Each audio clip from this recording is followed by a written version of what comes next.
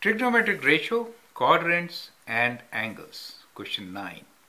Solve each equation for theta is greater than or equal to 0 degrees and less than or equal to 360 degrees.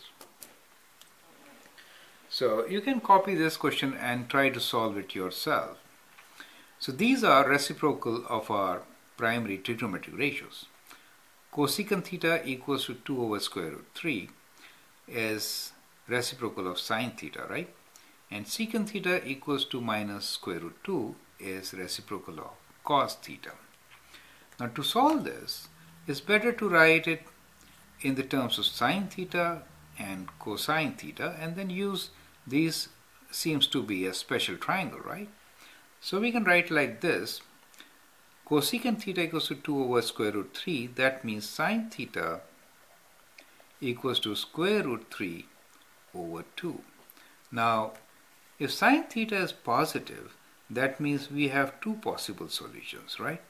One is in quadrant 1 and the other one is in quadrant 2. How do we get that? We get it from the cast rule, correct? So the cast rule is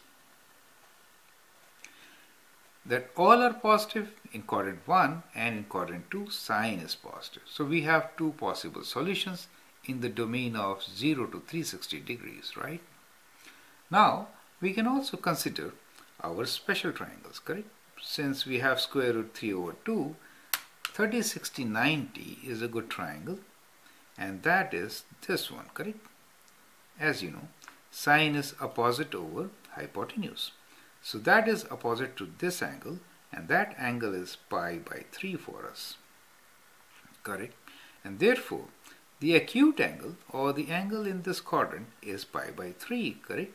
So here we have one solution, pi by 3. Now since sine is also positive in quadrant 2, we also have here this solution. So these are these two solutions. And we should write all our solution as principal angles. So this is one angle and the other one is this, correct? And that is pi by 3 for us. And this one is 2 pi by 3, right? And therefore, we can write that theta is equals to pi by 3 and 2 pi by 3. So we have two solutions for this equation, correct? So that's how we can do it. Now let's try to do the other one. Secant theta. It's not necessary to write it in cos terms, right? You know SOHCAHTOA, and you can use secant as reciprocal of cosine. Well, secant theta is negative. That means what? That means as per the cast rule, which is cos is positive here and here. That means secant theta is negative. That means you are in these two quadrants, correct? In both the quadrants, secant theta is going to be negative. Let's try to figure out what is the related acute angle. Now for square root of 2, our special triangle is 45 degrees, right? So here we have 1 and square root of 2. So pi by 4, secant theta will be square root 2 over 1. Therefore, our related acute angle, let me say alpha, is equals to pi by 4. And the two solutions which we are looking for are actually in quadrant 2 and 3 with acute angle of pi by 4.